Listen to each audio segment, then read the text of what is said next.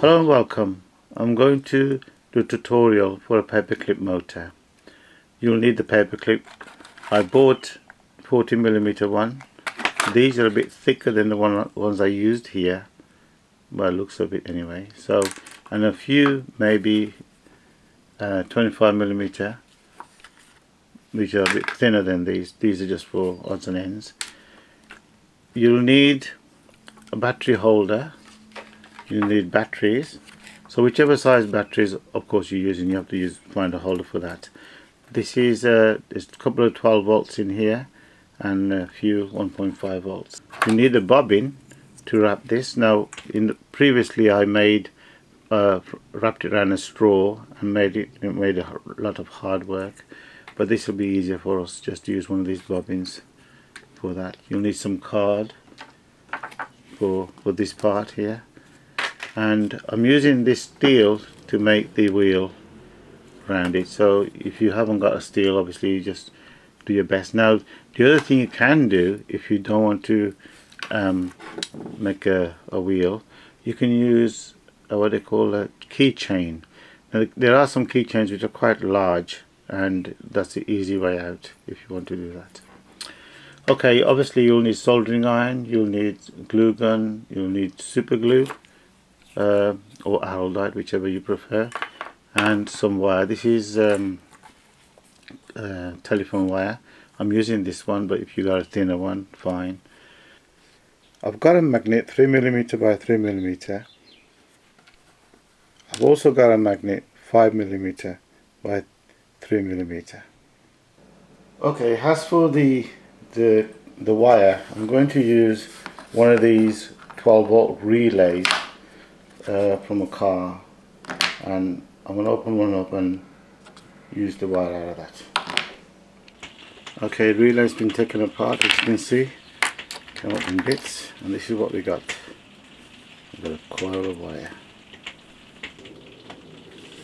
Okay, we're going to wind it on a bobbin. I made one of these things just to hold the bobbin onto there like that, pretty firm. That will go into there, into the chuck. The coil of wire, what I've done is I've made a very quick something, put the coil of wire on there so that it can roll off easier in theory. See how that goes.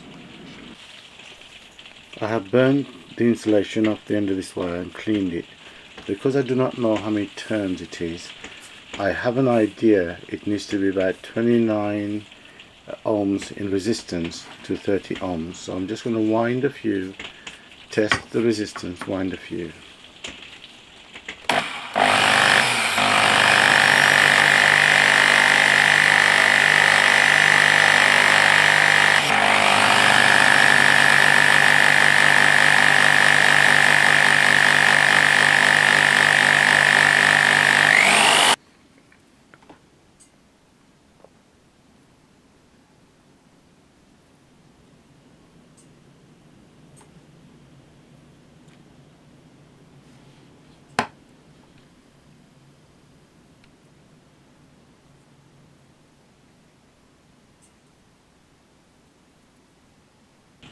This is the coil round, and I've tested it, soldered it. Just going to check the resistance. On this one I've got about 31.8, not bad. It's supposed to really be about 30, 28, 29, but should be okay. Should work in theory. There you go. I was going to use super glue, but I decided to use araldite. I think it's better. Anyway.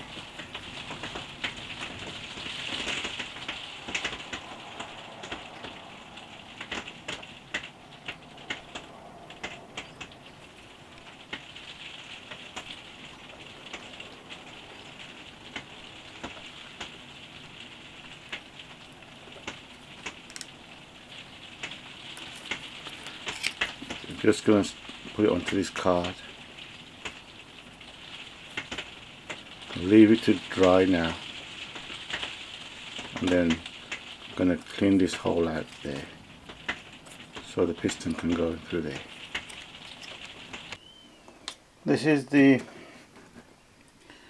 little bit of a diagram we're going to work off by, but you can design your own to whatever size you want.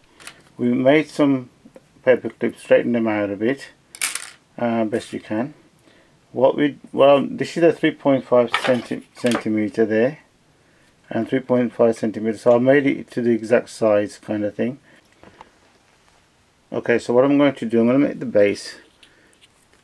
Remember, you can make the base whatever size you want. I'm going to start it off like this. So this will be like that.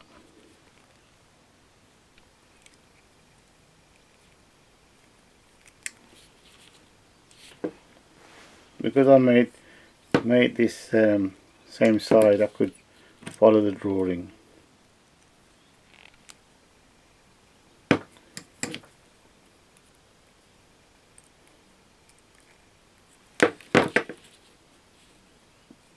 More or less right. Okay, the next thing is obviously I'll get another piece of paper, cut it there and solder all that together there. Okay, what I'm going to do now is I'm going to make this one. This is 2 centimeters there and there, but we're going to make the loop first. What I've decided to do is sometimes I use just another paper clip like this, put it in there and bend around it. Sometimes I use a nail. This time I would like to use a nail. And you take this paper clip, you open up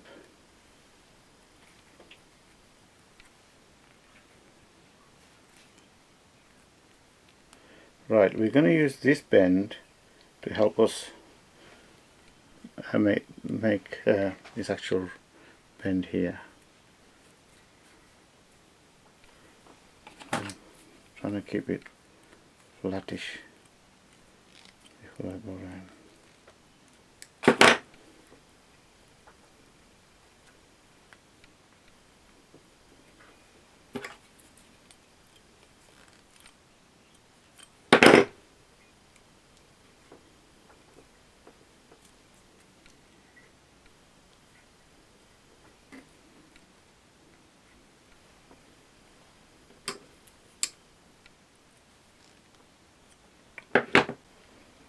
What I've done is, where that hole is, I put this through the nail and then I just bent it round to how the shape should be.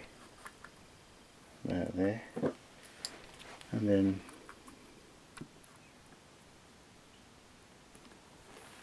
you hold that.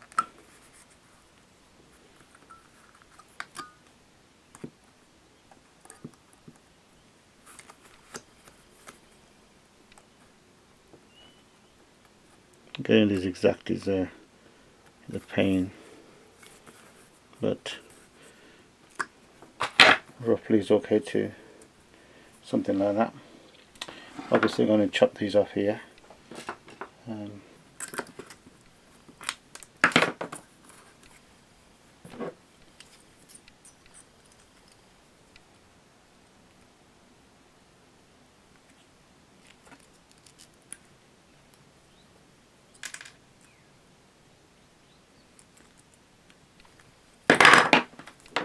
So there you have your two stands for the wheel. Next step I'm going to do is I'm going to make these ones here. Okay, as you can see that these paper clips are smaller than my original paper clips, and these are like quite a little bit bigger, so I could actually make a bend there. So what I'm going to do is I'm going to make this obviously smaller, just to make that little bend down there to hold this piece together. Shouldn't matter that much. I'm just doing the base, and what I've done is obviously I've got to connect these two together, and what I've done is I put a thin wire, wrapped it down there, which came off this very thin one of these strands. I wrapped it around to strengthen this, because I know that later on this is going to come off if I don't strengthen it right now.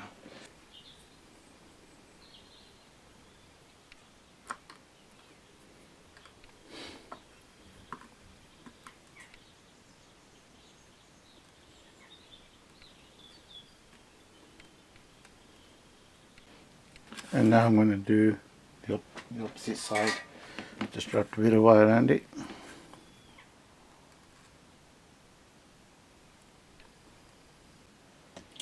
I don't know if you can see, but what I've done, I cut out from the thin paper clip these little angles, and I'm going to stick them on the edges there, and there's one on there as well. Okay, so I've soldered these just there, and that one too. Now if you're wondering what that's for, that's to, remember this coil, that's to hold the coil in. I found in the old days I was gluing it, ungluing it, gluing it, and then I thought, you know, redesign this. So what you do, just you will slide it straight in like that. I'm going to put this on next, that way. What I've done here is I've soldered one side of these two, and I put them on top, so it gives it a bit more height that way. I've only soldered one side because I want to check something. If I put a rod through there like that, then I want to make sure that A, it's kind of straight, and B, it's kind of level. So I could adjust this leg here to make sure that that rod is straightish, and then I'll solder these two together, making sure that more or less straight. It won't be 100%. Okay, well this is soldered. I know my soldering is not that brilliant, but it's there. Give me a close-up look for it. Okay, so this is where we are, all soldered all the way around. These are going that way, and you can see that that is set on the same side as there, and that's it. Now the what's it now will slide through there.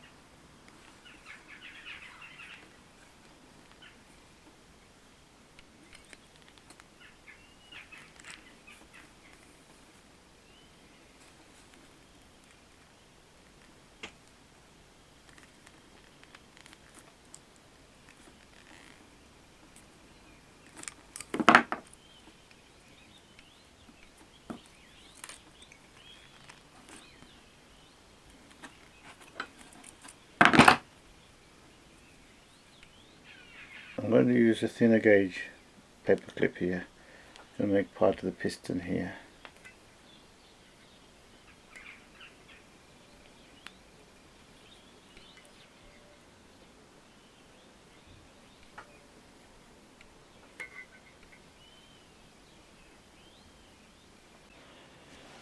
So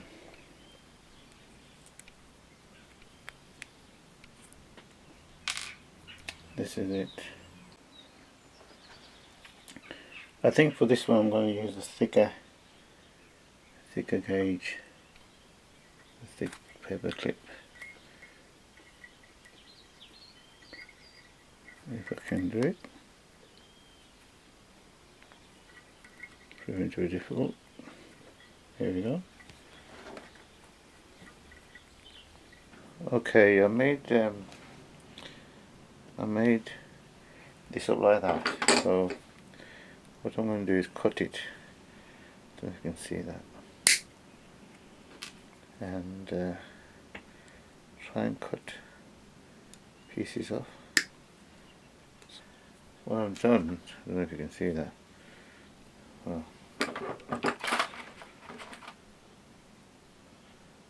just made that. You can see. Right. So I made these little things, and what I'm doing is, the way I've done this is I put this on there, and I hook it onto there. Can you see? There. So this doesn't move out. Then obviously I'm going to put another one on this side.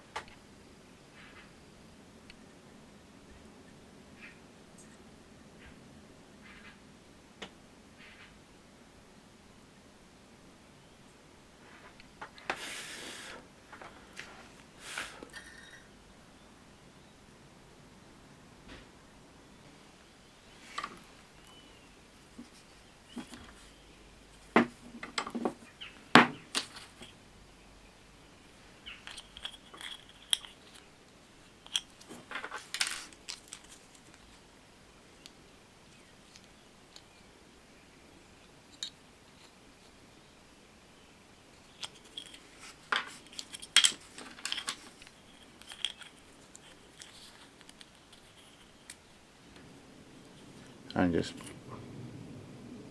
push into a bottle top like this, and then use your pliers to help you. But if you've got a smaller one of these, it's even better. I haven't.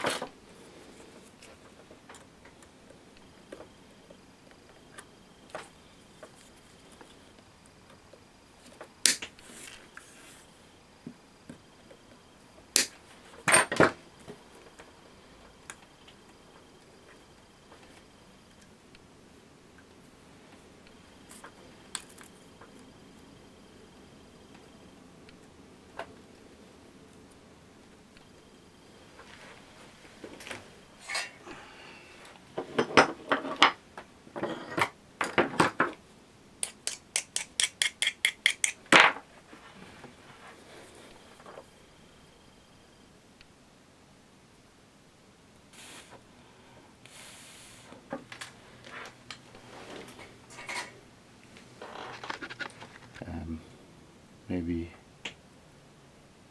that should do the trick in theory.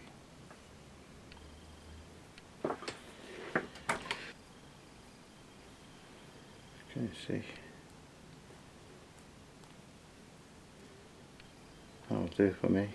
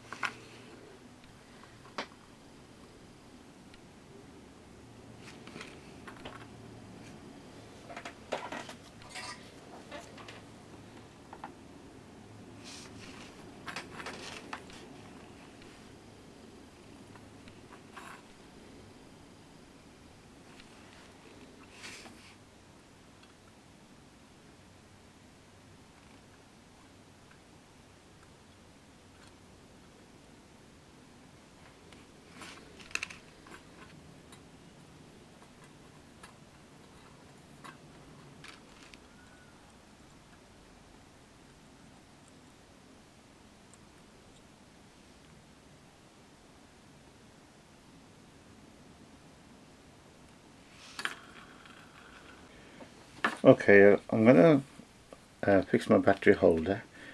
I found something with this one. There's a hole on the side there, and if I twist the paper clip like that, well, should I do it this way? I can actually put this battery holder like this, flat like that, onto there. So I'm going to solder this on there, then slide my battery holder on, and I can even glue it on a little bit to just support it. What I've done now is I've soldered the paper clip on here and glued it down with this on. If you can see the paper clip running inside of this battery holder, it's firmly in there. I've also took a wire from the negative and glued it onto, soldered it onto the paper clip there. What happened is that this made a bad contact, so I actually soldered it inside the spring here, soldered it there. Right, the other side's obviously going to go to the coil. I've cut this down so that and I got the nail which I cut down, which will be the piston, and this is the sleeving of a wire, and I'll just bring that on like that. So that'll be my piston, so I can adjust it how I need it to. Also, these two must not touch, that's why I had put the sleeving on. Okay, once it's dry, you make the hole there obviously, and then it goes inside here.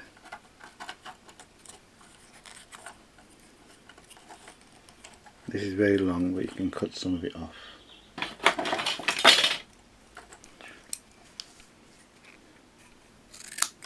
I'm leaving a bit to adjust it where I want it to be. Put your piston through there, put your magnet in there.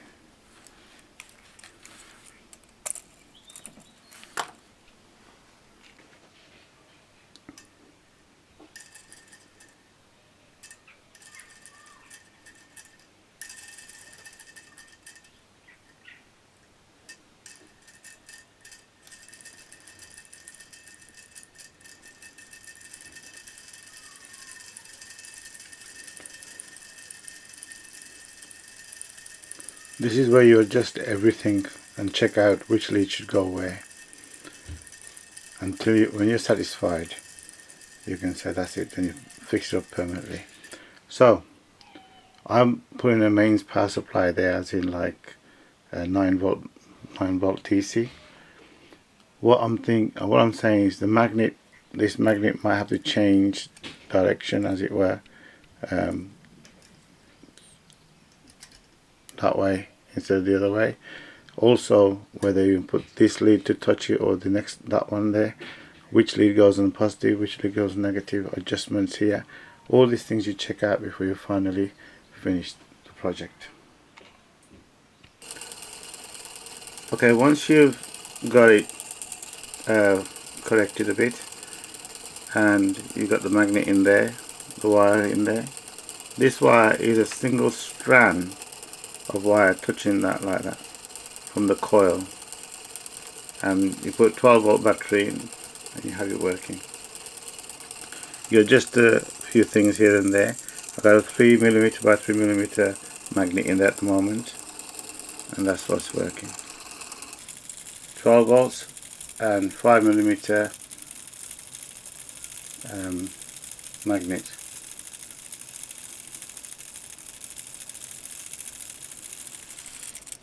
There's the 5mm magnet.